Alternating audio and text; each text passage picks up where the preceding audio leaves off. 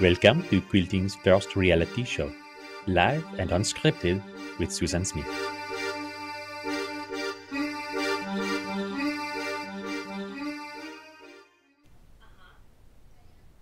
Hello, hello, and welcome. I'm Susan Smith. You are in my studio, Stitched by Susan. And I do want to say at the beginning here that we are trying some new software today, a new version of our software. So I want to make sure that everyone knows this just in case for some reason we have a hiccup and we have to start afresh. So we're able now to stream on multiple platforms. So we're on YouTube and Facebook today. So if anything runs amok and we for some reason get cut off, please know that we are still here and we will be right back. So just wherever you're watching, just check back in, maybe refresh your page, and we should come right back into play. So that said, this show is called Live and Unscripted because it is streamed in real time. There's no editing. You're going to see the quilting process exactly at the speed that it happens with all the wrinkles and warts attached to whatever happens within this project. Today's project is going to be 3 mini quilts side by side. A little housekeeping before we get into that. I love for you to comment and ask questions as I'm quilting. Every so often I'll take a pause and read those comments and answer them if I can, and we'll have some discussion going on. That's the beauty of being on live. You can get those questions answered right away.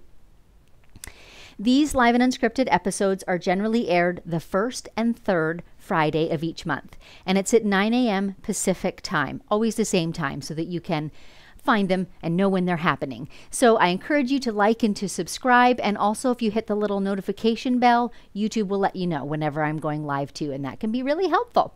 So I appreciate that, and I would love if you would share this with any of your friends who you think would enjoy this style of quilting.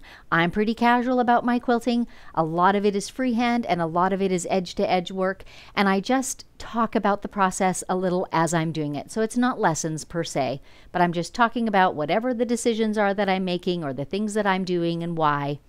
So if you think you know someone who'd be interested in that type of quilting, I'd love if you would share this. Share it on social media, share it via messages or emails, any way you like. I would so appreciate that. Also, if you're interested in supporting this show, you can easily do that by going to buymeacoffee.com/Stitched by Susan. And Mr. Producer is going to pop that on the screen for you so that you can see. And very easily, you can go there and you can make a donation of as little as $5, or if you wish, you can sign up for a monthly contribution. All of the funds that come into that go toward upgrading our equipment. So we're always trying to level up our cameras or our cordless devices or our routers or whatever the thing may be. And if you want proof of that, go back and look at some of our earliest episodes and see how far we've come. So we do appreciate your support. A number of you choose to support every single month, and I appreciate it hugely. So we just keep using that to keep getting a better and better production and make it more available to you. So buymeacoffee.com/Stitched by Susan. Other places that you can find me, my website is stitchedbysusan.com. If you want more information about my quilting services, I only do edge-to-edge quilting at this time for customers, but also there you can find information if you're interested in paid classes. So I do have a huge master class. It's 6 weeks. It's 50-some short lessons, all about freehand and edge-to-edge quilting, kind of taking the mystery out of it, teaching you a series of designs, and also teaching my thought processes behind those designs, what makes them flow smoothly or easy to remember, and how you move around on a quilt top, all that practical stuff, so that you can use that as a springboard to your own original designs and work and feel the confidence to do quilting freehand. It is what I love to do, and I love to show how you can do it too. So information on all of those classes is available on my website. Also, I have a podcast if you just would like some light listening, and it's called Measure Twice, Cut Once. And to this point, it has been interview-based, so I'm often talking with other quilters or crafters. Some of the upcoming episodes will be just me, so that may change a little, but I'm always talking about crafting, your sewing room, those sorts of things. So just some light listening. So Measure Twice, Cut Once. You can find that easily at podcast.stitchedbysusan.com. Okay, I think that's all the details.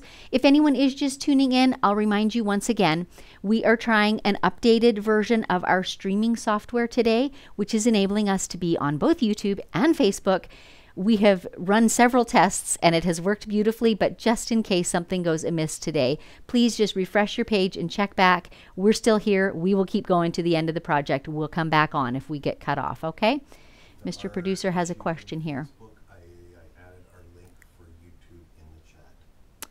Okay, I'll try and get this clear. If you're watching on Facebook, and if you're having any trouble there, Dave dropped the link to the YouTube stream into the Facebook page, okay? So if you're watching there and having trouble with the Facebook for some reason, you can also click on that YouTube link and catch it there. Hope that all makes sense. So it's always a bit of trial and error trying out this new product, but it seems like it's going to be really, really nice to be able to stream in multiple places. Okay, on to today's project. This is from my client Laura. You've seen her quilts before. She does a lot of scrappy quilts and just some really beautiful and original designs, and she does lovely piecing. Her quilts are always a pleasure to work on, and she gives me permission to quilt them for you anytime. So today's project is going to be 3 mini quilts, and they're quite mini. You'll see them in a moment. This is the backing for it, and Laura has pieced the 3 backings together in a row so that I can load them all just once on the long arm. It saves fabric because it takes a little less excess, you know, for the loading process, and it sure makes it easier for me to just have to load the one. So again, I'm using my red snapper system. I won't go into it in depth here. If you want to see more of this, you can watch some of the other episodes. But basically, this same red plastic material, there's a little rod running through the hem of my leader, and it allows me to clip this snapper on. I am not centering my quilt backing or top at all. I'm just starting at one side and clipping it, and you'll see in a moment how that works. I often have a selvage edge running along this first side because it helps me to keep the fabric perfectly flat, neither stretched out nor squinched in. In this case, I've got cut edges of all these fabrics, so I'm just being aware of that they're smooth, that I'm not pulling too tight and stretching them out, nor squinching too much under there. I just want them to be as smooth as I can, so I'm just paying a little bit of attention to that as I load it.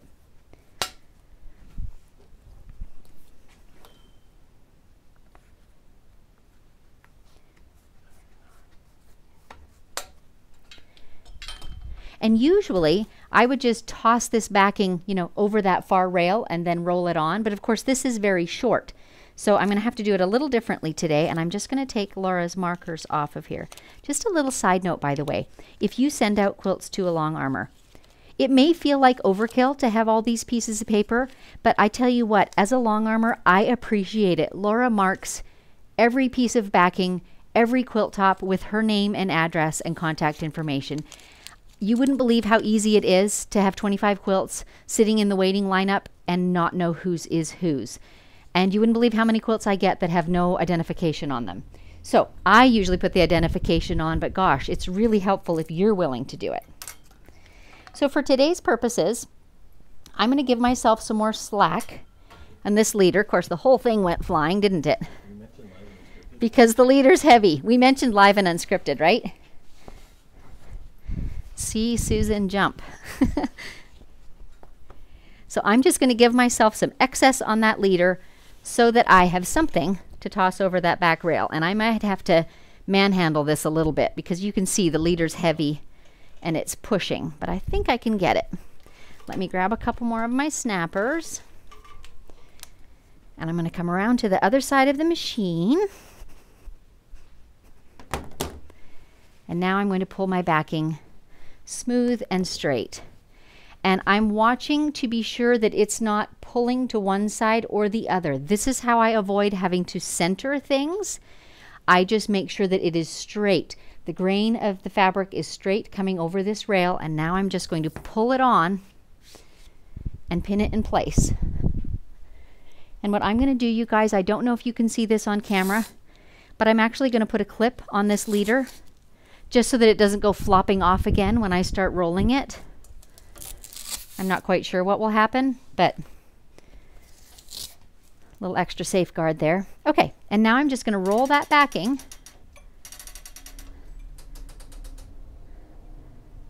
Just like that. I think I went a little too far already. It's so different when you're doing such a small one. I need to make sure that it is extending a little bit beyond the leader on the other side. Oh no, I think it's okay. Pull it just a little. I'm not sure which version of the camera you're seeing, but what I'm after is the edge of this backing to extend just a little bit past my leader on the far side, the far rail, and now I'm just snapping my leaders in place here. And Dave is reminding me, when you are asking questions, if you would just put a capital Q in front of them, that is really helpful. Then if we need to search for questions, we can search for a Q and they all come up as separate from, you know, all the other comments, our introductions and so forth at the beginning. Okay, we are now attached.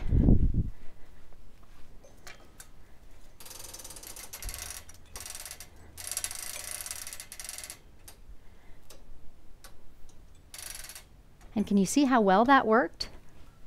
My backing is smooth, it is straight, and it's ready to go. Okay, batting is the next step. I'm using Hobbs 80/20. It is my favorite all-purpose batting, so the 80% represents the cotton, the 20% is polyester.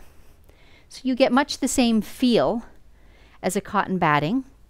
You get a little bit of shrinkage like you would with a cotton batting, but the poly gives it a little bit more loft and helps it to resist creasing when you've got your quilts folded and stored. And I put my little minis in order so I get them on the right backing. Have a look at these cute little quilts.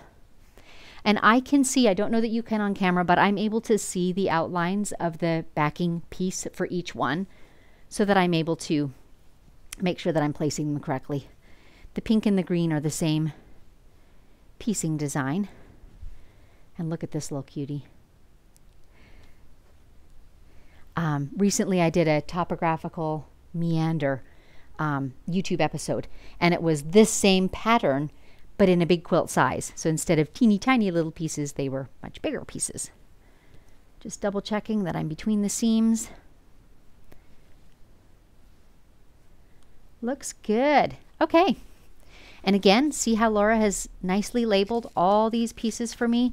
I so appreciate that, because then there's never any question in my mind. And if there is a top to any of them, she marks that. That is so, so helpful, because sometimes you get head down quilting and you just forget to look. Okay, I think we're ready. Let's do a couple questions. I'm going to get another sip of coffee going on, and then we'll get at it.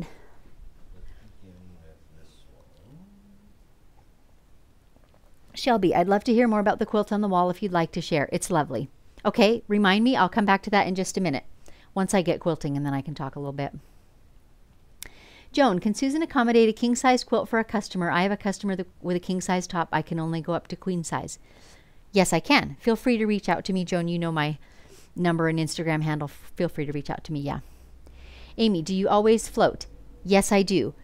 I won't say floating is for everyone or always right, but it is my preference. I think it's a lot faster, and I have devised ways of making sure that my quilts still stay square and flat. But it's a time saver to float. Northern Sue, do you ever switch out your leaders for smaller ones if you're working on a smaller project such as these? No, I don't, Sue, and I can see some advantages to that. I honestly can, but I only have the big leaders, so I'm stuck with it. Okay. I will tell you a bit about my thread, and I'll get started basting, and then we'll talk about the quilt on the wall behind me. I see that I should have been pulling out my little air compressor and cleaning the lint really thoroughly off my machine before this morning, but I didn't, because this is live and unscripted. I'm going to baste the center one first. The thread I have loaded is, you won't be able to see it on the side of the machine. I'm using Isacore brand, and it's, you can kind of see it, not really. It's an Isacore brand. We're on this camera, and it's 100% polyester, which I love. I've got the same thread in the top and bottom right now. I always try to do very similar, at least, threads in the top and bottom. And it's a 40 weight, but it's fairly fine. Has a little bit of gloss to it. I love the 100% poly because it's low lint and it's really strong, so it lends itself to high-speed stitching on a long arm. The thread color I'm using, the number is 0181, and it's a light silvery taupey kind of gray. It is my new favorite color because it blends ridiculously well with everything. Like I've even used it on quilts that have white backgrounds because it just looks like a shadow, and you'll see that on some of these white borders as I quilt them today. So it's my new neutral that I'm just loving. So to base these little quilts, I always based my projects around the outer edge, within the 1/4 inch seam allowance that will fall within the binding. But because these quilts are so small, I feel like it's quite important that you get it really squared up. So there's a couple ways of doing that. For me, my machine has a magnetic channel lock. So I have now got the vertical one on, and so I know that my machine is stitching in a perfectly vertical line, and I'm literally adjusting my little quilt to be straight on that stitching. If you don't have that, then you might, there's a couple ways you can approach it, but one would be to use a larger square ruler and help that to get your corners be exactly 90 degrees and pin it in place. Like a 1/4 inch of being off on this quilt will really show. And if you quilt up one side and down the other, you're apt to get a little twist going on. So I think it's quite important that you spend a minute or two getting these little minis squared up because it really shows if they're off a bit. So if you have channel locks, that is certainly the easiest way. And I'm also doing it, visually. So I'm going to go ahead and finish basting this one and baste the pink one. And while I do that, I will talk about the quilt behind me. I certainly grew up making traditional scrappy quilts with my mom, making quilts with whatever you have. And I do still make quite a few quilts, so I always have overflowing scrap bins. Always, always, always. And I love flying geese. So I got this bright idea of why don't I make geese out of scraps, and wouldn't it be fun to kind of ombre them? So they're very much crazy quilt style, scrappy. In other words, I just stitched pieces together of all sizes, shapes and sizes, and then cut them into my flying geese shapes. So that's how the color portions worked out. And then for the low volumes, again, I just used all kinds of scrappy stuff.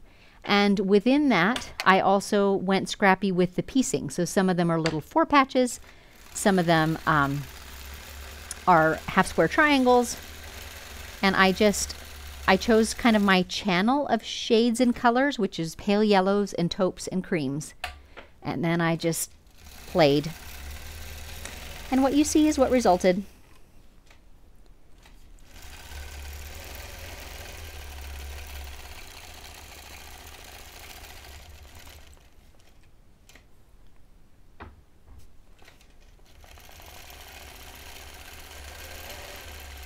And I should insert here, I've basted an awful lot of quilts over the years, so I'm kind of winging this, shifting it, touching it up, moving it with my fingertips. If you don't feel comfortable doing that, by all means, take the time to pin.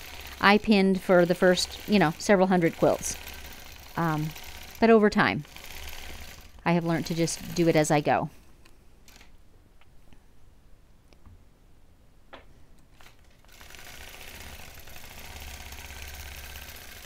The little squares in this are 1 inch, by the way, just to give you an idea of the scale. Okay, those two are basted. I had pre-decided, I think I'm going to quilt the third one with a different color of thread, more a caramely color of thread, but I think I'm going to go ahead and baste it because remember, this basting stitch is not going to show anywhere anyways, and that will just hold it in place. And then I know that part's done.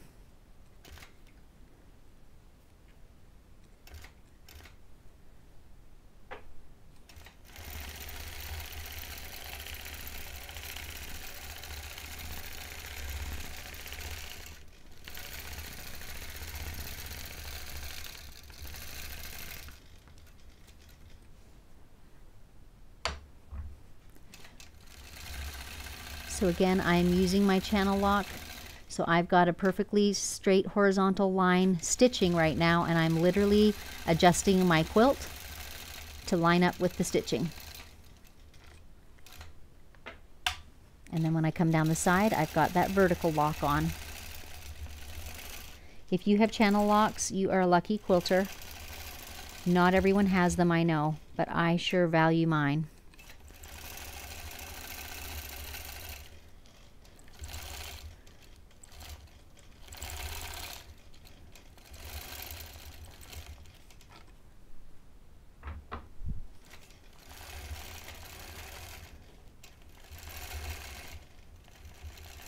This little one has quite a lot of give because there are so many seams in it.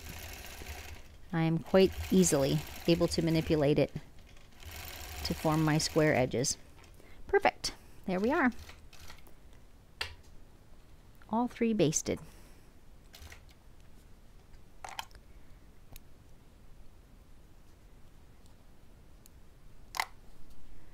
All right. I knew there was a small problem with this quilting, and I've discovered what it is. I didn't have my glasses on. I usually take them off at the beginning because they glare so badly when I'm doing the introduction. Okay, we are going to get started on the quilting. As I do, I would love if you would like and subscribe and comment. And please, please, please share this episode with your friends who you think would benefit from some of the skills that I'm showing. Some of the quilting that I'm doing on these today, in fact, quite a bit of it, is going to be done with a ruler. So I am putting, which camera are we on this one? I'm putting my ruler plate on. Most long arms have, or you can find, an attachment like this. And it's really essential for a ruler because the nose of your machine is only so wide, and a ruler on that will not be stable. It will be wobbly. It's not perfectly flat either. So this provides basically a small table surface. They attach in different ways. Mine is just attached with a tight spring. All the threads out from under it, like so. And now I've got a table under there. And now I can use my ruler and it's stable. I'm pushing on it and it's not moving. It's nice and stable. Let's do the green one first. Do we have a few questions? All right, straight on camera, yeah? See, there's the glare again. Boy, glasses are just my nemesis, I tell you. Here's one. Pilar, is your backing fabric loaded on the backing leader? I noticed you didn't feed it directly under the belly bar. Good question. Honestly, Pilar, I'm only really familiar with my own machine, and I've always loaded it this way since I was first shown or watched YouTube videos of how to load, is going over the belly bar, and my backing rail is underneath that. I have talked to students who have different brands of machines and learned a different way of loading so that it came under the belly bar, and we were actually able to work through that so that they could load more similarly to how I do. One of the reasons that I love loading over the belly bar with just one layer and not having a roll here, when I do larger quilts, I have magnetic bars that I put on the front to stabilize this front edge, and if you have a roll up on here that might have multiple layers, that does not work well. So explore with other people that own your brand and machine, or maybe even load your quilts in different ways. I love just going one layer right over that belly bar because then my magnets always hold. Hope that answers the question. Shelby, how do you hang your quilts on the wall? Oh, it's high tech. Thumbtacks. It's probably not the best way, but I'll be 100% honest. When we've got cameras in different angles, the quilt behind me is actually not hung straight. We literally shifted it so that it looked straight on the screen that you're seeing. So that's why thumbtacks are so handy for us, because we can do whatever we need to with that quilt. I don't know if it's the best way, but it's the way we chose. I missed that last one, Dave. I'm sorry. Amy, do you have the magnets on the front bar? I don't, Amy, because the edge of my quilt is right here in front of me. It's all four sides are perfectly stabilized, so I'm not even using the magnets today. Sue, what is the other small square on your ruler base for? Well, one square is to go over the base plate that's under my needle. So that's what the one hole is for. Okay, we're going to pull the other camera over to it. This square here? Yes. And I don't know. Good question. I'll ask Gamble that one. Or I'll YouTube it. Okay, that all the questions? More questions? That's it. Okay, let's get quilting. Glasses. Must have glasses for stitching. I'm just going to think for a second and think about my quilting path and what I want to quilt in here.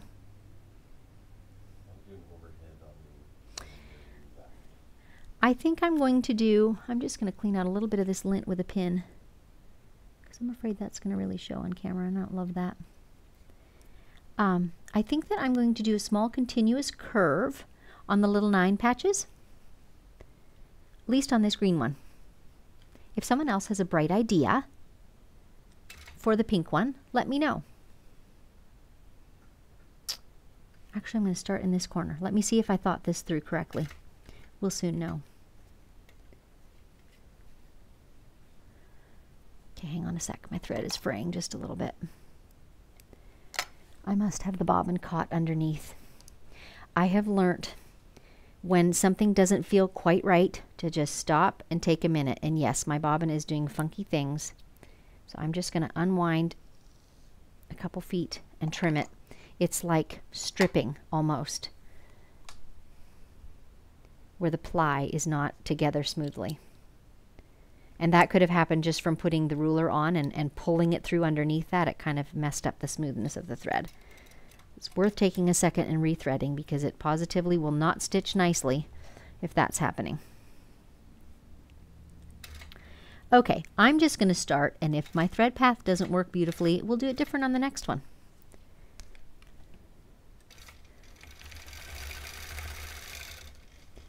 And you may notice I don't have my side stretchers on. I certainly could take the time to do that. I feel like with this small of a project, they're not going anywhere. And also I'm starting with the middle one so that it does not push to one side or the other. I'm pausing for just a second. I had a 13 stitches to the inch length on, and I'm bumping that up to 15 just because I'm doing such tiny curves that I feel like, I don't know, the shorter stitch length just looks smoother.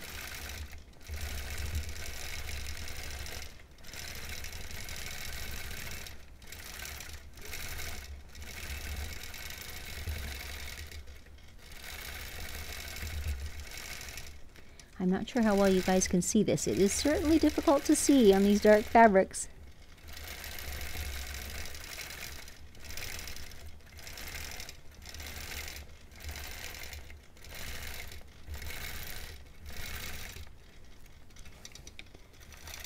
It's not a bad stitching path.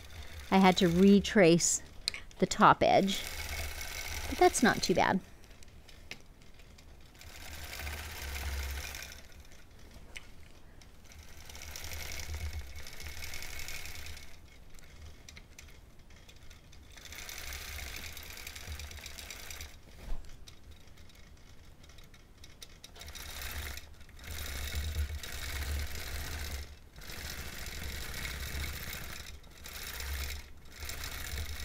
It seems like each quilter has their own preference for doing these curves. Some prefer to go point to point to point. I quite like doing the long undulating curve.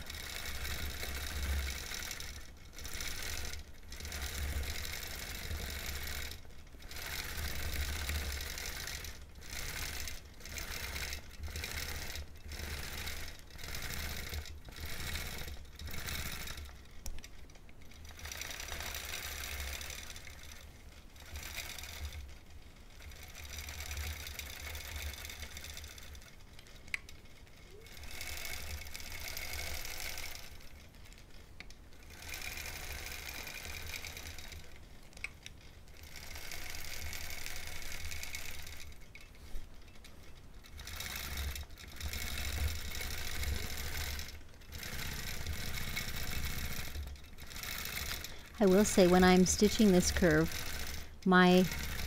where I'm looking is always out in front of where my needle is. So the point of that curve that I'm trying to go through, and of course while I'm talking I forgot the crossways ones, right here, as I go through that point, I'm always looking at the next point. So here's my needle, I'll be looking at that point, and as soon as my needle gets there, I'll be looking at the next point. So I'm seldom watching where my needle actually is. I'm watching where I want to go.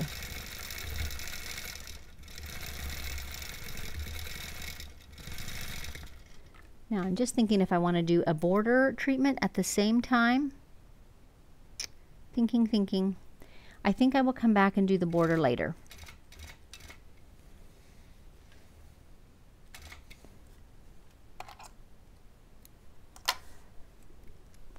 So that's one little row.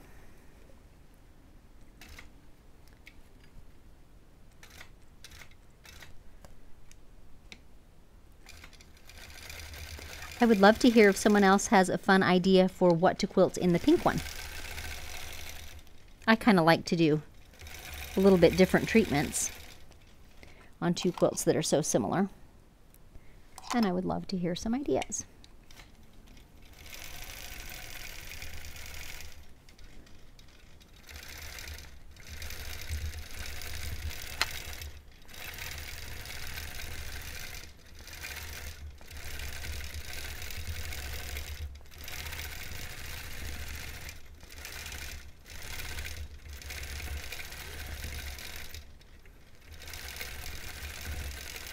I'm definitely happy with the shorter stitch length. It makes a smoother looking curve. When you're doing such small stitching, that's important. If you have a longer stitch length, it looks a bit square cornered.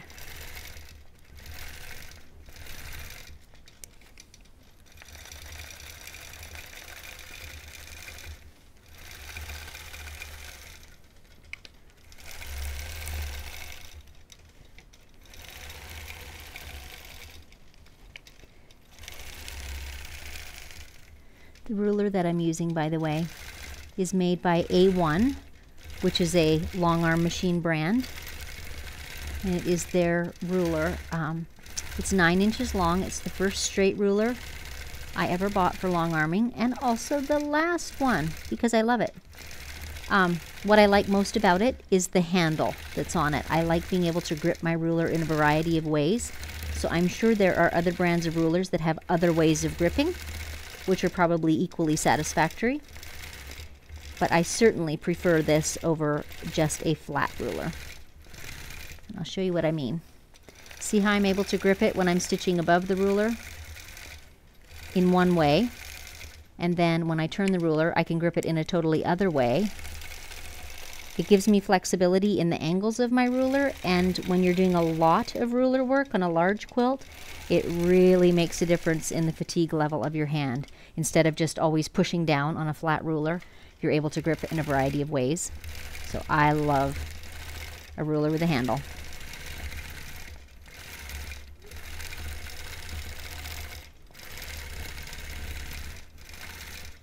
And there is a link in the show notes on the YouTube channel. I'll have to think about where to put that on Facebook. But on the YouTube channel, there's a link in the show notes to a lot of my favorite tools, including that ruler.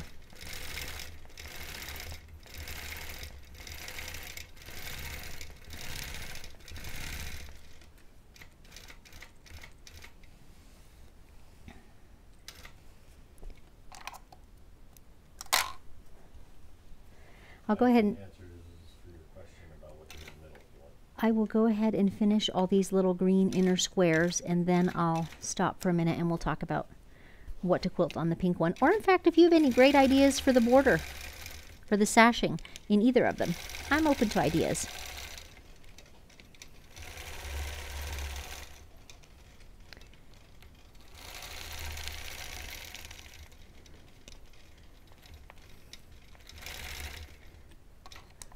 Clip my thread tails.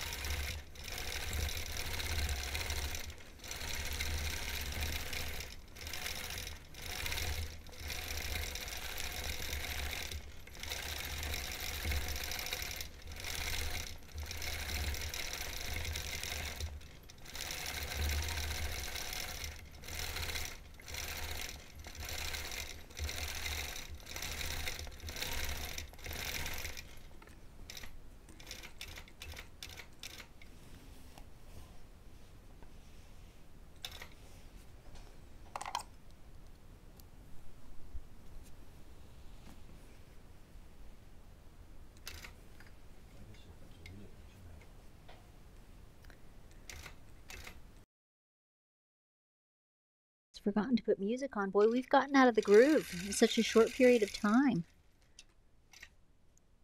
The music, by the way, is our good friend Dan Unger.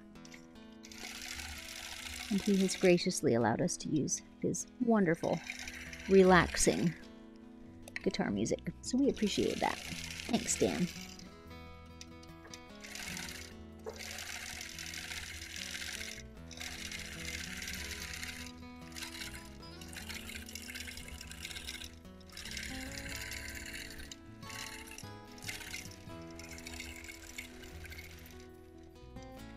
I had to stop and think a minute. Now, where am I going next?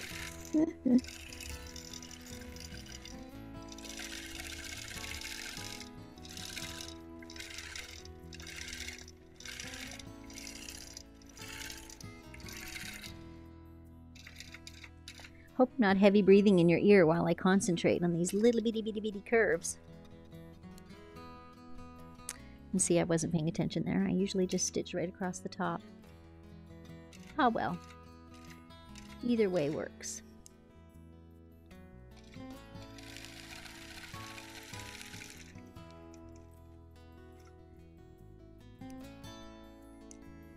And you can see as I'm working that both for stopping and starting, I'm not tying and burying my thread knots within the layers. I'm just going ahead and doing 5 or 6 really close lock stitches at my beginnings and ends.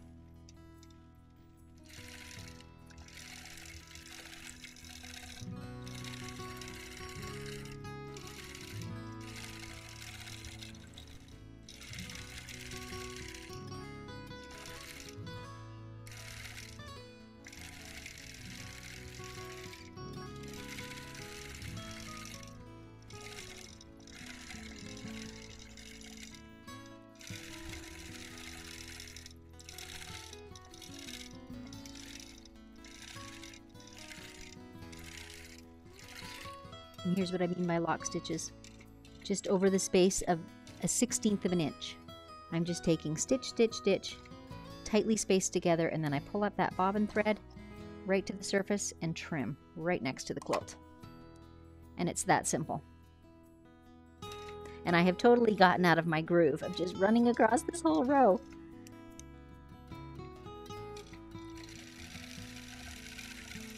Clearly, I need more practice talking and quilting.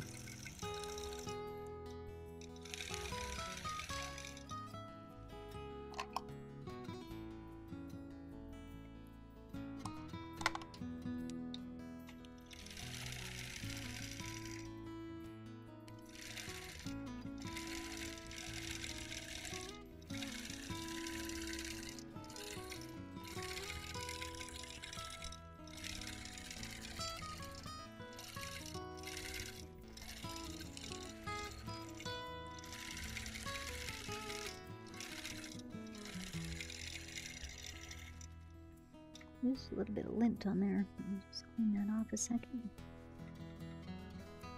There we go.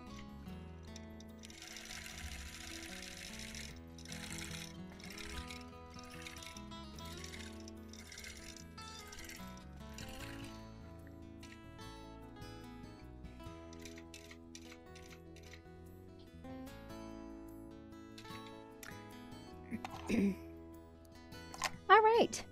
Let's take a mini coffee break and have some discussion. I'll put my needle back over. Okay. What are your thoughts regarding what I should quilt on the pink quilt? I quite love the little continuous curves though. Okay. Go ahead, Mr. Producer. By to Anne, according to Gamble, the opening was to view stitches on the underside to check tension. Ah, that actually makes really good sense because a lot of machines, the computerized machines, the higher end machines, have an under machine camera so you can see the stitch quality. That makes total sense. Beverly, I missed your visit to Rosalia a couple of weeks ago. Will you be doing any other appearances locally this summer? I did one just the other day at the Quilting Bee, which is a local quilt shop, but now that's done too. So I'm not aware of any, Beverly. I'm wondering where you're at, and let's maybe talk and see what we could do. So feel free to reach out to me. If any of you want to, my email is info@stitchedbysusan.com. Super easy. Okay, more comments. Marilyn, the smallest stitch length I have on my gamel is 12. How do you get smaller stitches? I'm curious, Marilyn. This is kind of a bigger topic. I won't delve too deeply in, but my machine before this one also only went to 12 stitches per inch, but it was like an electronic impulse that controlled that stitch length, and I was able to work in my settings. So I would reach out to someone at Gamel. I was able to work in my settings and kind of do a tricky little workaround in there that allowed me to achieve 15 to the inch, even when it said 12. You can reach out to me if you want to know more about that too, because I can tell you how to do that. Diane, there is a files area on your Facebook page where you can put your favorite notions. Yes, links. Great. Yep, I will do that, Diane. Give me just a smidge of time because I'm a one-woman show here, but yes, I will try and get those up quickly. Okay, other comments? Amanda, good straight line X's or orange peel through the middle of the squares.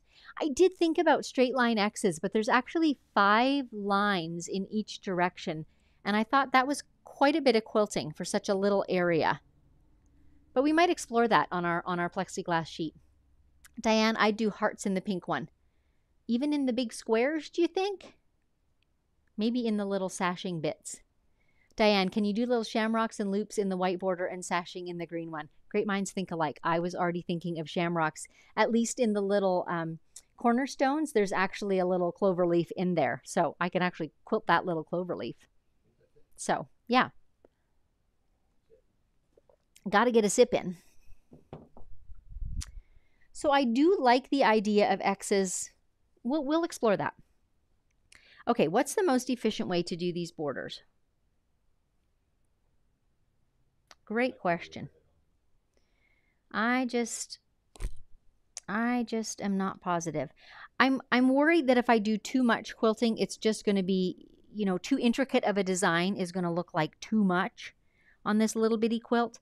So I'm thinking the sashing areas, I may literally just quilt a wavy line and then do the shamrock in the little cornerstones.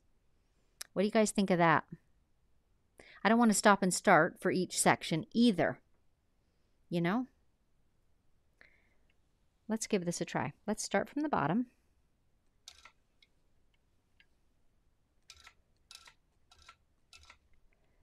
I just had another idea. Hang on a sec.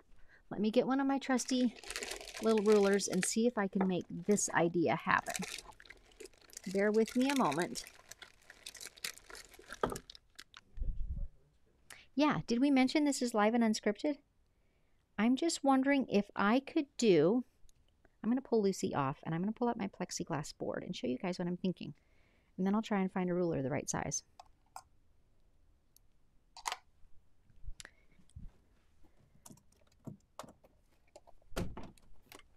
This, by the way, is how I try out designs. You guys will love this if you haven't seen it before. Let me move all the things.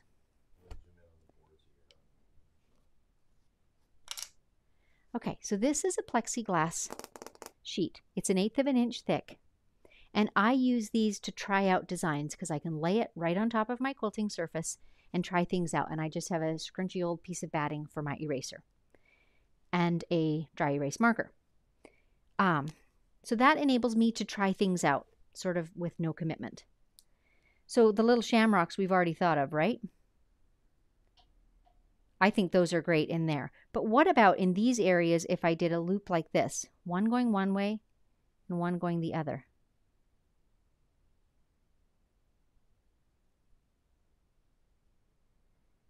I think that would be just about right. I like that. So while we've got our plexi out, let's have a peek at our heart quilt. I gotta say, I'm not loving the idea of quilting just a heart in here. Although that would certainly qualify as less quilting, wouldn't it? Hang on one sec. No, that's not how I did it. It's probably too many layers. Yep. And then the other idea someone had was cross-hatching. But if I do all the squares, there's quite a few lines and quite a bit of backtracking. Or if I do half as much.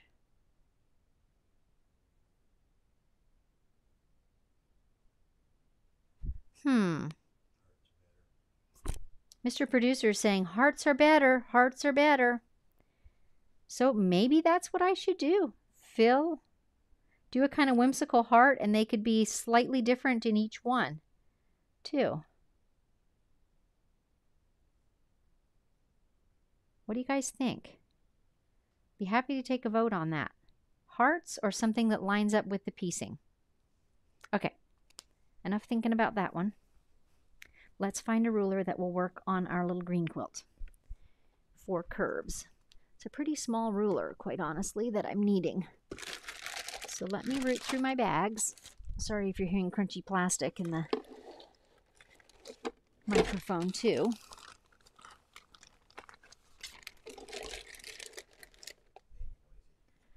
I know I'm a very, very noisy person. Let's see. I think that one will work. That's the ruler. Yes, offset hearts. Offset hearts, hearts, yes. Let's give this a whirl. I feel like I should be able to go up one side and down the other and do one whole strip of sashing, perhaps. And I see that this ruler is a little bit large. Do I even have a smaller one? I don't. Okay, so this one it is. I'll just adjust it a little bit as I'm stitching.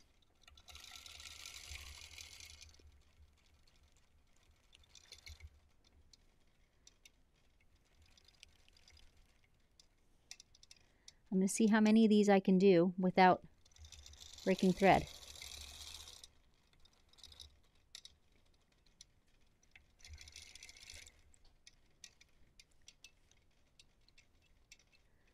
This is fiddly stuff on such a little quilt, but you know what? It's just not that big, so it's okay.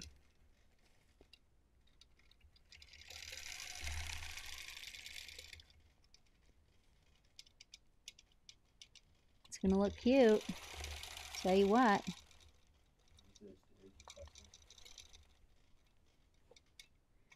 Mr. Producer, because he knows all the lingo, is asking me if this is edge to edge or custom. And this is definitely custom.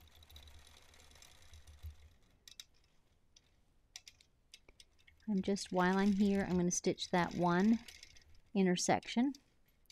And then I'll do the other side of that little cornerstone on my way down. Oh, I got a little kind of knob there. I wonder what that was. That sometimes happens, by the way, when you've got a bulky seam allowance and your ruler is resting on it. It might just be my machine, but it's really difficult to avoid ever having those little wobbles. They just happen. But I think in the scheme of things, we'll be okay with this one. Going slow is key. Don't rush it. And sometimes doing tiny work like this is more time consuming than the bigger items, just because it's fiddly. You know, you got to get your fingers and your hand out of the way and all of that.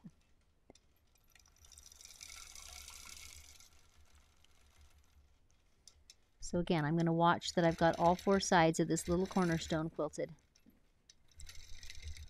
And I actually think I'm not going to quilt anything in that cornerstone. What do you guys think of that? It's really small.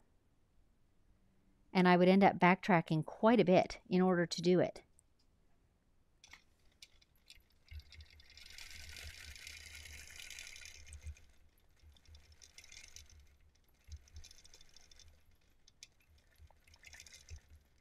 So in many ways, I'm using the same type of continuous path that I used for my little curves in the squares. Can you see that? So I'm doing a horizontal line of these half circles. And then every time I cross a vertical bar, I'm doing that bar too. Does that make sense? So when I come to the end, hopefully, if I didn't miss any, I'll have caught all this sashing in one pass.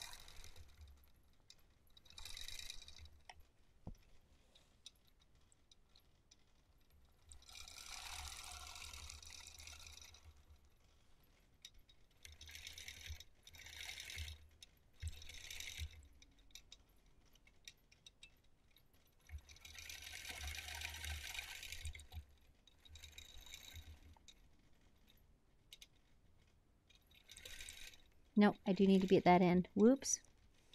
I knew I was pausing for a reason. And there was my first goof. Do you see that? I missed that one horizontal bar. But I won't sweat it. I'll just come back and catch it in a minute.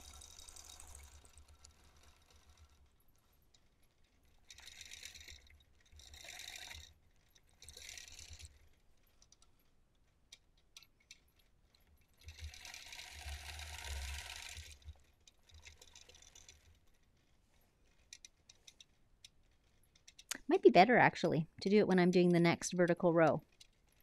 I don't know if you guys are getting any sense out of what I'm saying. I'm just kind of thinking out loud here. That's how I work.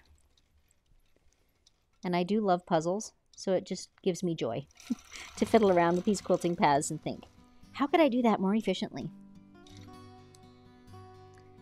That's just how my brain works.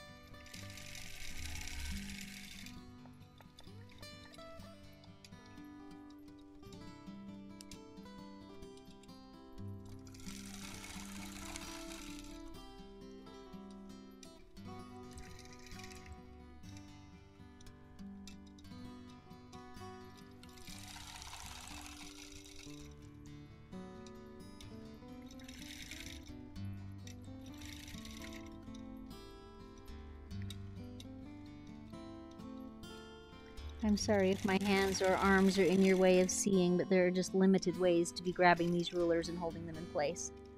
And I just have to use the way that I can hang on to it the most firmly.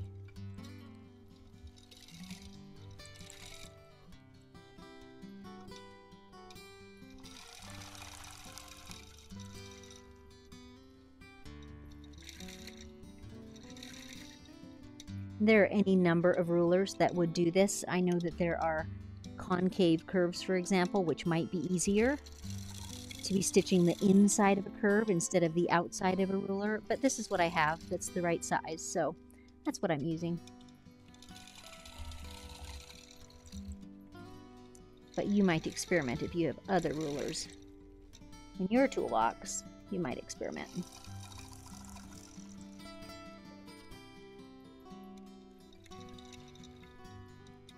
Mr. Producer's telling me I sound like Bob Ross. We'll just put a happy little curve right here. It's your quilt. You just experiment. Yeah, sound familiar? Okay, so that's all the inner parts of the green one. I'm not sure what I want to do in that outer border. I mean, shamrocks would be awfully cute. Can I freehand them in there without, much practice? Let's have a look. Let's bring out our plexi border, our plexi sheet again. I will put my little curved rulers away because I think I'm done with them. Okay. Could we, for example, just start with the 3-sided ones are quite easy to quilt. The 4-sided ones are harder.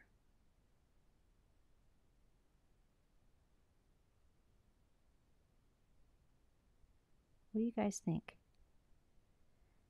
Can you see it even? That's pretty dang tiny. Tiny and also time consuming. So let's make an executive decision here. Let's put a little shamrock in each corner of the white and let's do a wavy line between. That's what I'm going to do. Sometimes that just does influence the decisions, how much time it takes. I don't want to spend 30 minutes doing a small border on, such a tiny quilt. But let's put a shamrock in the corner here.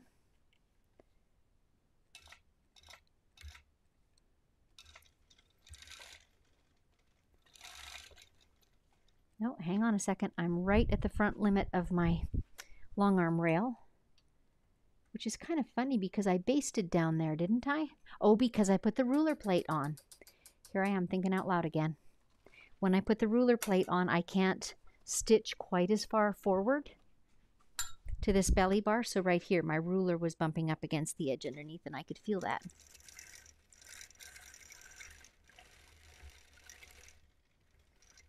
So there's my little shamrock.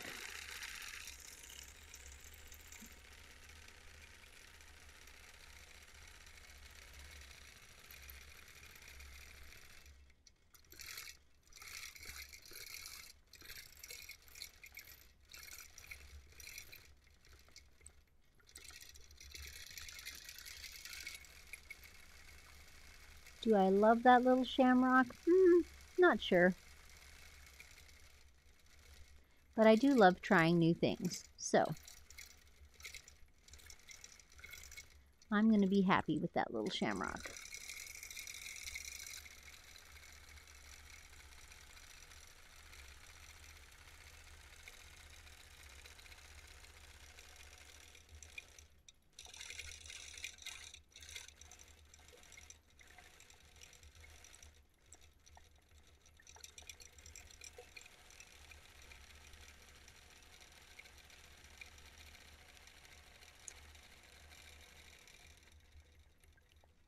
And again, just a few lock stitches, and we'll call that done.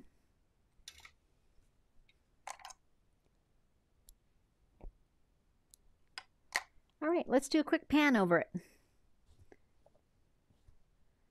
Do they look recognizably like shamrocks? I'm really happy with the little curvy lines. I like those a lot. And it kind of echoes the continuous curve that's in the smaller squares as well. So I'm happy with that. Good, one done. Several to go. Okay, if we're going to quilt hearts, let's think this through. I think I have to start a fresh thread for each one of those. We've got pink thread on the back. I'm just thinking, this one has very fine sashing. It's just over 1/2 inch wide. So I'm wondering if I should go ahead and put pink thread on and just be stitching in the ditch and doing hearts and not actually stitch within these borders. And I think I'll do that. I'll go ahead and put something in the outside border first. Yes, I think that's what I'll do. Let's hear some comments. Let me get a sip of coffee, and then we'll do that outside border. So hearts. Do you want to put me on the main camera? And I am staying back with my coffee so I don't slosh on the quilt. Okay, any comments? I shall move Lucy a little bit. There we go. Judy, she votes for hearts. Charlene votes for offset hearts. Hearts. Wow, you guys are, yeah. Vote straight lines / half. I'm not sure what you mean by the half. Barbara votes hearts. Do you talk to yourself out loud when you are alone? I do. Yes, I do. Full confession. Joan, I stepped away for a minute and missed it. Was the circle an actual ruler, or did Susan improvise with something else? I did use an actual ruler on those longer curves. I thought about winging it, but again, when you're working on something so small, people do tend to be close up looking at it, right? So I found the best ruler I had, right size, and went with it. Regina, hearts where point is in the corner of the block. Okay, I'll try that. Yep. Joan, would you do an all over freehand design on something so small? Maybe. I don't usually, Joan, you know, because I kind of want to play up those little areas. And I do quite a few of these for Laura, and they're kind of special. So I do put a little time into each one. But you certainly could. You certainly could. Is that it? All right. Let's get out our plexi sheet again, and let's explore hearts turned in different directions, like with the points in the corner. See what that looks like. Honestly, that looks fine. So why don't I do hearts in all kinds of ways?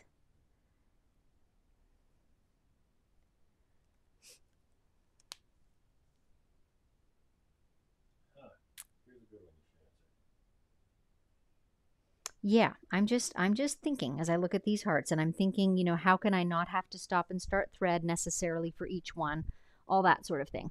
Okay, here's a question apparently. Joan, does Susan do any exercises or stretching to eliminate the forward neck syndrome?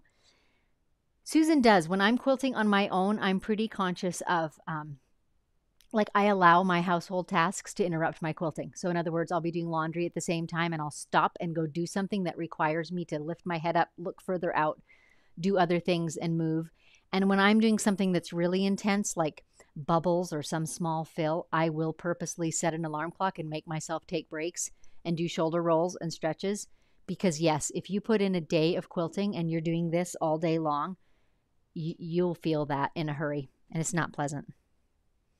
Okay, I have second guessed myself on the thread changing. I'm going to leave the thread as is. And we're going to do one square and see what we think of it. And I will take you guys' opinions into account. But what I'm leaning toward now is stitching around the ditch of each square and then dropping a heart in with the same thread without breaking thread. I do not know why I started in a middle one, because I am too busy talking to you guys. Watch this.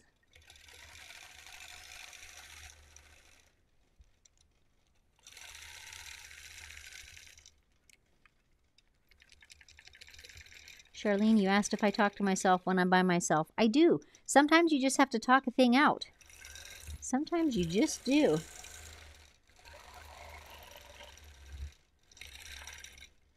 So I feel like I can drop in the hearts like that, and they don't look too terribly like a leaf.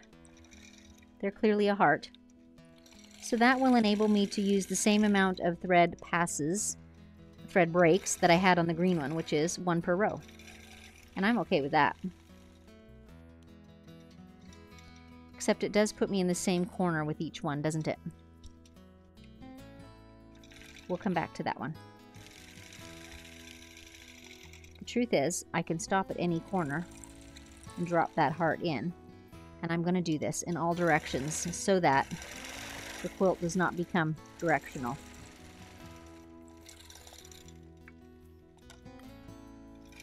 And I'm purposely twisting the little ribbon so that I don't have to worry about exactly backtracking.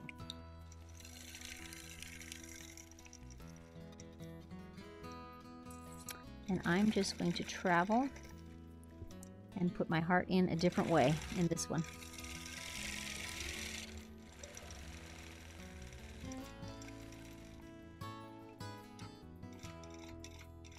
I'm happy with that.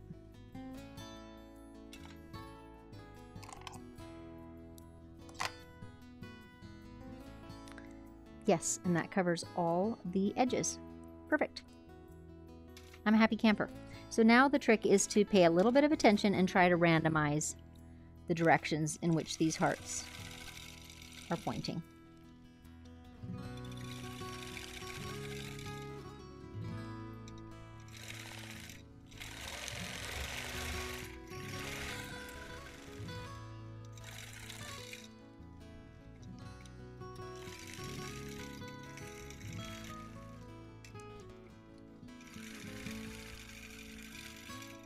One backtrack here.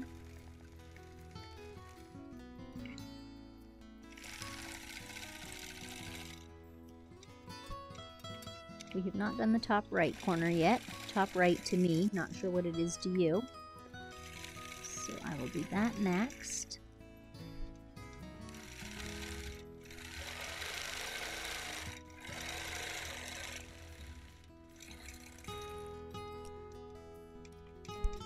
Keep grabbing the ruler part in my hand instead of the handle part.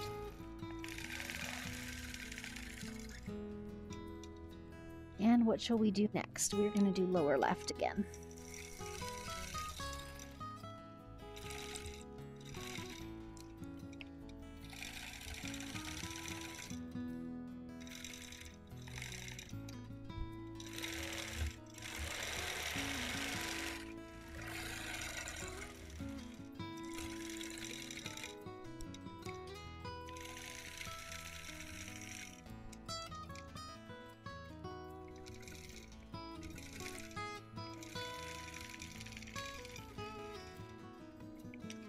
Try this on for size.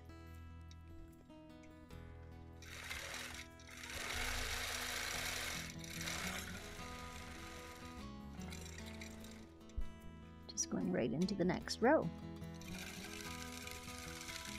Since I'm varying the corners I'm dropping the heart from,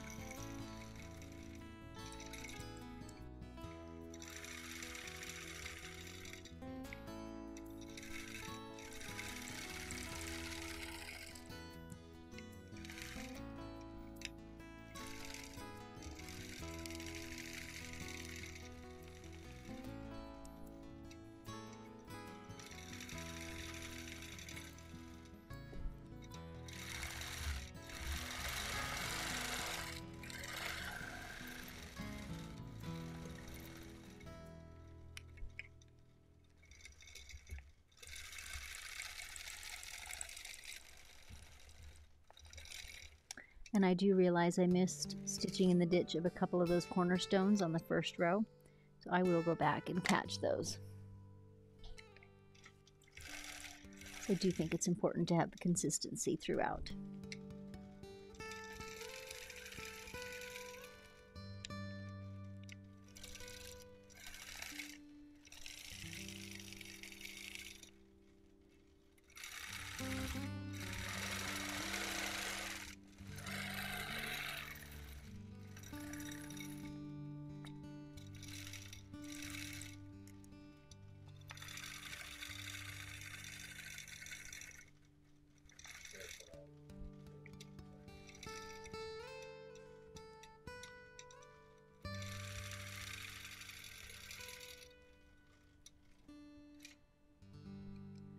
Yes, I did get two that were similarly pointing beside each other. I was watching the row below and got it the same as the one beside, but that's okay.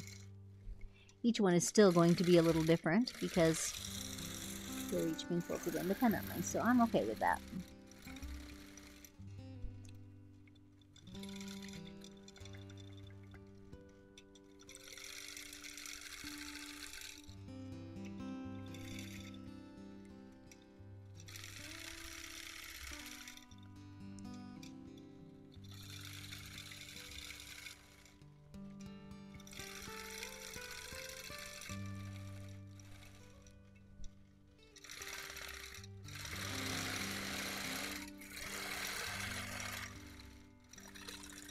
And if you were perhaps not comfortable quilting hearts in any direction, it would be a good time to make yourself even a little template and chalk or use an air erasable marker to just draw them into place so you have a guideline.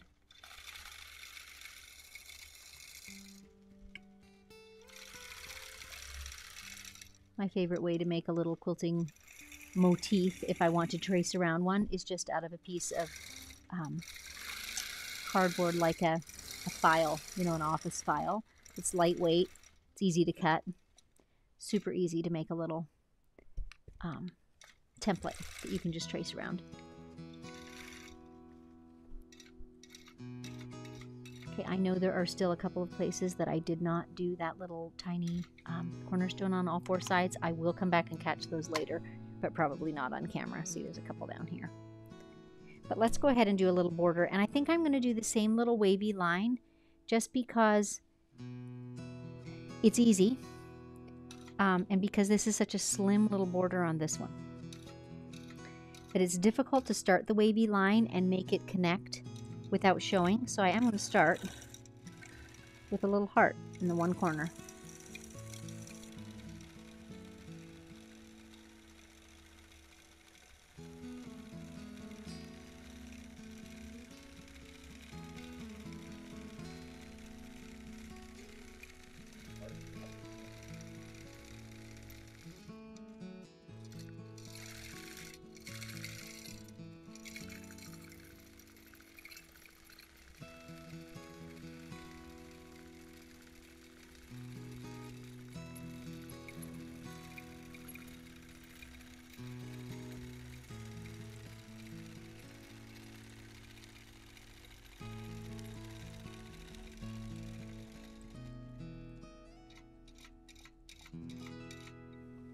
Perfect. right. And what I do to remind myself, you guys, is I just grab a couple of my pins. Because this sometimes happens on a large quilt too. You know, maybe you changed thread color and moved on and you see, oh, there's a detail I missed. I drop a pin in like this and I keep it horizontal so that if I'm rolling up a whole quilt, it rolls up in it perfectly safely, but it's easy to find when you need to come back and fix it. All right, I'm going to change thread because we're going to work on this one over here and just see how it just has richer, deeper colors. And there's nothing wrong with this thread that I'm sewing with now, but it's the very lightest shade that's in the quilt. And I like doing something different than the others, and I think a richer color will be pretty. So I'm going to put in kind of a caramel colored thread. So if you have any questions, now's a great time to type them in while I change out my bobbin and my top thread. And I am using the same thread, top and bottom. It's Isocord 100% poly in a 40 weight. And I always try and use the same or a very close color, top and bottom as well. While I'm changing out the thread too, it's a great time to like and subscribe to the channel. And if you click on the little bell, you will get notifications as well whenever I'm going live. These live and unscripted episodes are scheduled for the 1st and 3rd Friday of each month. Each project is different. Each project is very casual and it is in real time, so you get to see the whole thing. And as you're seeing today, you're really getting to see some of my thought processes and even have some input into what I'm quilting on these projects. I joke that I've loved show and tell ever since kindergarten, and I'm still showing and telling. I just can't help myself. So I've just knotted my new top thread and I'm just pulling it through. I've unthreaded it from my needle because of course that knot won't pull through the needle. So I pull it through till I grasp the knot, snip behind it, and that's my new thread loaded.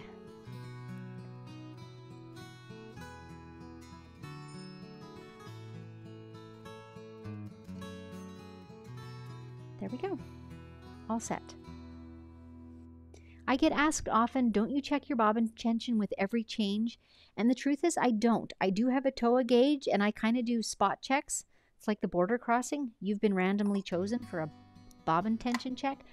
But mostly I know my machine pretty well, and I'm watching the stitch formation. I'm even watching the thread as it's feeding through the loops. If there's an issue in the threading, I'll see it. It will be vibrating or bobbling. And those types of things I'll notice. If the thread is laying on the top of my stitching differently than it should be, I'll see that and I'll stop and I'll go and check. But generally speaking, when all those things are working smoothly, I just keep on sewing. So you're just seeing me put in a bobbin and go. But the truth is sometimes, some days, you know, when you're pulling that long thread through, it does pop out of a tension disc or something. But I can actually see that at this end in the results that I'm getting. And then I stop and go and pursue that. For this little quilt, I thought I would go more simple. I'm just going to quilt diagonal lines. And initially I thought I would do a cross hatch. And then I decided that's kind of busy unless I make it an inch or an inch and a half. And that's kind of big. So I've decided that I'm going to do just one angled line. So it's kind of a variation on parallel lines, but it's going to be diagonal instead of straight. Do I know for sure how that's going to work when the mini is done and sort of pulls up? No, I don't, because I haven't done it before. So we're going to experiment together. So what I'm going to do is start on one side and do kind of one half of it and see how it looks, see if I'm pleased with it, and go from there.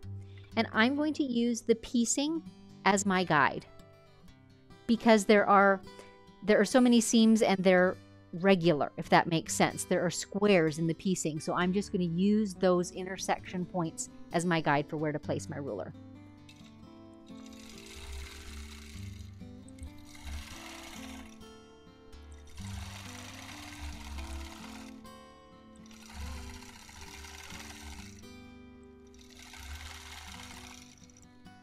And at this moment, I think I am going to keep them on the big side. And that way, if I decide, no, I think a crosshatch will look better, I don't have to undo anything. I can just drop in the lines going in the other diagonal.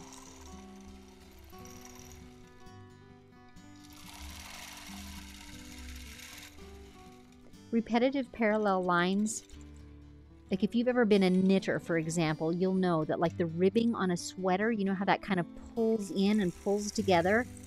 Parallel lines can do the same thing. So that's my worry, is that if I only put parallel lines in one direction, that it's going to make the quilt pull into an odd shape.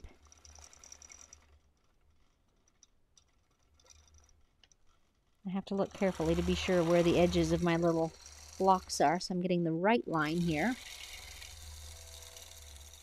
Again, why don't you guys chime in? Do you think I should just put another line between each of these, or should I crosshatch? Should I crosshatch this size or crosshatch smaller? These are all options.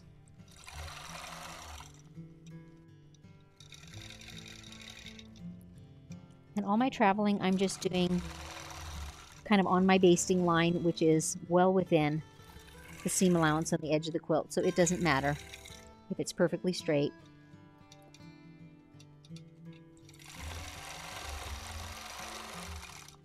I definitely don't think this is enough quilting at this point, so I've either got to do more or, you know, closer together, or the other direction as well. I'm just sitting looking at it. Boats are coming in as crosshatch, Dave is saying. I think you guys are right. So let's start quilting in the other direction at this size, and then our next step will be to determine if we want to do a smaller one.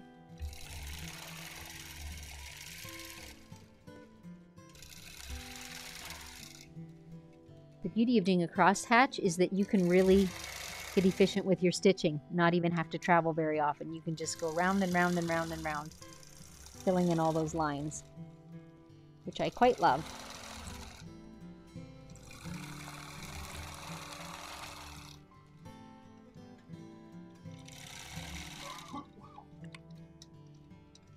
Again, got to make sure I'm at the right intersections that I'm aiming at with my ruler. It's easy to get confused.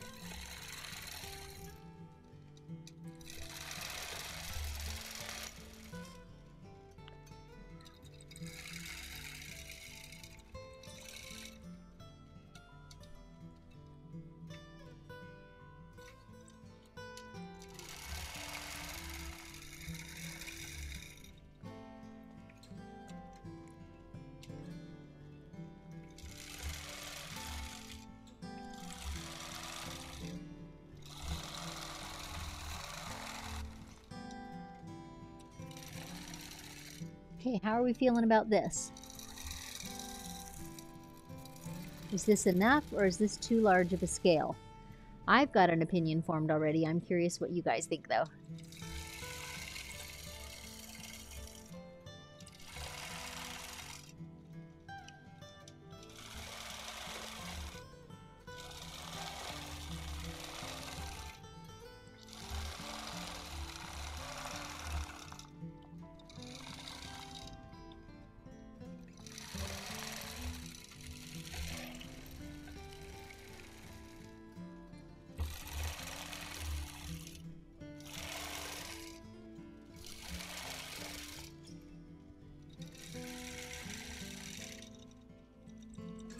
While I'm getting this done, I almost forgot to tell you.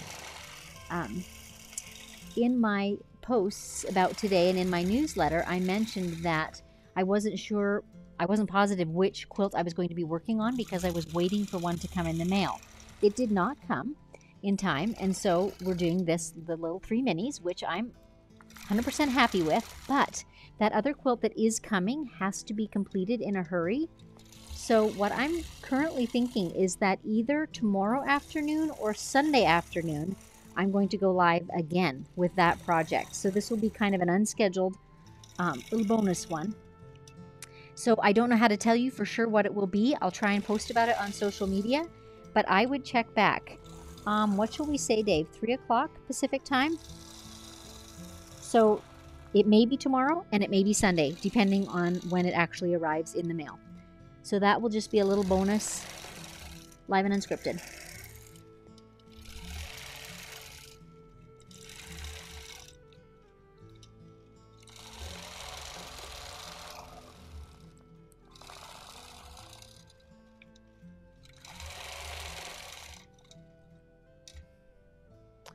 I think that's all at the larger size. What do you guys think? I'll get my coffee cup in hand and you give me some feedback on if you think that is small enough, tight enough, or if I should do another whole set. Interesting. One of those lines looks very crooked, and I went point to point, I feel like, on the squares. I'm just looking at the points. I hit the points, but it's a little wonky looking. Okay, Mr. Producer is saying you can't really see, so let me break thread here for a second and I'll pan over it. So keep in mind, scale-wise, this quilt is a little less than 12 inches, about 11.5 inches by 17. Okay, so that gives you an idea of the scale. So is that enough cross-hatching? Should I do a secondary batch, which would make it then half-sized? Everyone's saying it's good. Huh. See, I think it needs another row. Any way to see the whole thing? Can we do the camera that's on my left? And I'll put my ruler out there and I'll get my hand out here so you guys can... Okay, bear with us a minute. Dave is just moving a camera and he's going to be... Excuse me. We're going to hold the camera and pan over it. So just give us a couple seconds while we switch cameras on the streaming software and then you can see the whole thing. And I'm coming around to your way of thinking that we actually have enough simply because it is small. And if you put too much stitching in, it just pulls up into a hard little something something. So what do you think? There's my hand for size. That gives you an idea of the scale. They're about, an inch and a half. Just a little under an inch and a half for each quilted square. So he's going to go ahead and pan over the whole thing while he's here. And of course, funny story, the little bits that I need to go back and redo on the pink one, I changed my thread. So now I have to change thread again to go back and do them. But you know, live and learn.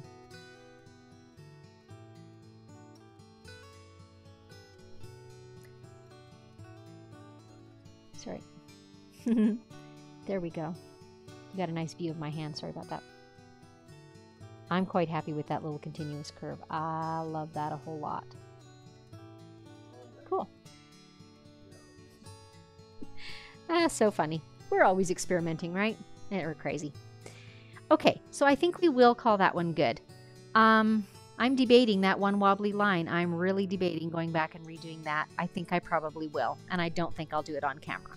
I will, however, change my thread for a second, redo the bits on this pink one while you guys ask me any questions, okay? And let's see, let me mention again the bonus Live and Unscripted that's coming up this week. So I've got a quilt coming in the mail that's got a short turnaround on it, and I'll give more details about it in the show. And I had hoped it would be here for today's Live and Unscripted episode, but it wasn't. So I do have to do it anyway this weekend, so I thought, why not? Since we've been gone for such a long time and you guys have been so gracious and patient about it, I thought we'll just do another bonus episode. So if it comes in the mail tomorrow morning, that's going to be tomorrow at 3 o'clock Pacific time. And if it comes in the mail a little later, it's going to be Sunday at 3 o'clock p.m. Pacific time. So feel free to tune in for that. It's a smallish quilt. I think it's about 48 inches square, so it won't be a long episode. But it'll give you time to get your little quilting fix in.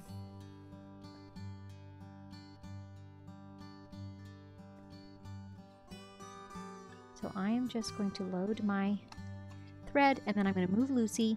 You guys can then chime in with any questions or comments you've got. And then I think we'll end today's episode and then I'll come back and do these little fixes. I was just going to move Lucy around. So you guys probably, I don't think it shows on camera, but this line right here has quite a curve in it. And I'm just a few threads off the point, but I think I'm going to go a few threads off at the other side and then the line will read more straight. Okay, that's our panning. Any questions coming in? Any comments? Any thoughts? I'll take the glasses off and they don't glare so badly. Diane, I love heavy quilting, but there's enough on the last quilt. I wouldn't add more. I value that. If you're a person that leans toward more dense quilting, then I value that opinion, that's, you know, just the right amount. Regina, what is the size of the flying geese block from the quilt behind you? Oh, very good question. Well, it's 10 inches from the bottom to the point, right? Because I've got a 9-inch ruler. And it's 10 here as well. So then 20 all the way down here. And I don't know that you can see in the picture, but the way I pieced it was I just cobbled my scraps together, and then I cut 4 triangles that are like this. And then there's one here and one here. Can you see that? So that's how I built it. This is just cobbled together. This one's just cobbled together. The seams go every which way in there.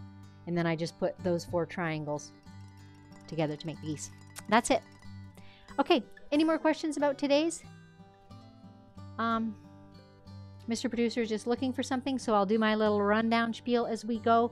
I'd love if you'd like and subscribe, and especially share this channel with your friends that you think would enjoy this. It really helps us to get visibility, and I am really here to just show and tell. As I said earlier, I love showing and telling, and I love making kind of your everyday quilts approachable and easy, and taking the mystery out of some of the decisions and choices that have to be made. So I welcome you to just come into my studio and tune in.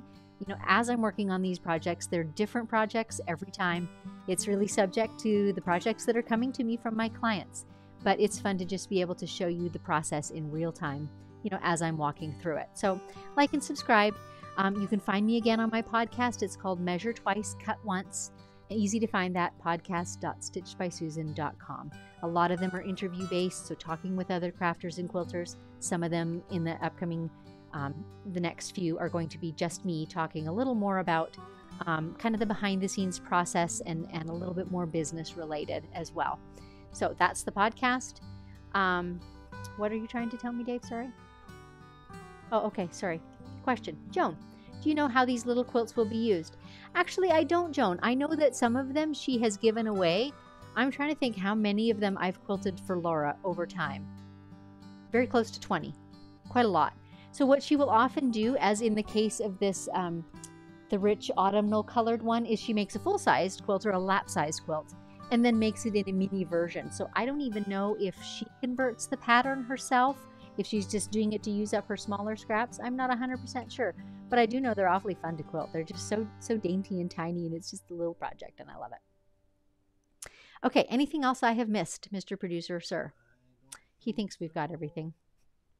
So thanks everyone for tuning in. It was just so fun to get back in touch with you today. A month is a long absence, but we got a lot done. We saw a lot of family, and that was great too. So more quilting in the future. I hope you'll tune in again. Always, these shows are the first and the third Friday of each month at 9 a.m. Pacific time. So I will see you next time. Thanks for watching.